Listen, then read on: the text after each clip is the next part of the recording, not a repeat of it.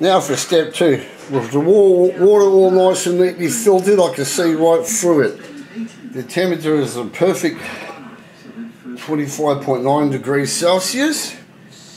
I've shaken my solution up. I sat in the jar in the hot water to bring the temperature up, and I calibrated at 25 degrees Celsius to exactly 7 on the pH meter. So that's the pH 7 solution there. It's okay to use that as long as you're close to the maximum pH you want to read.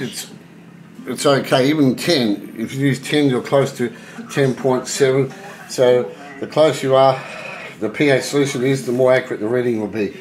So anyhow, now it's time to do the brew and put the lye into that there. Okay, thank you for watching my latest update.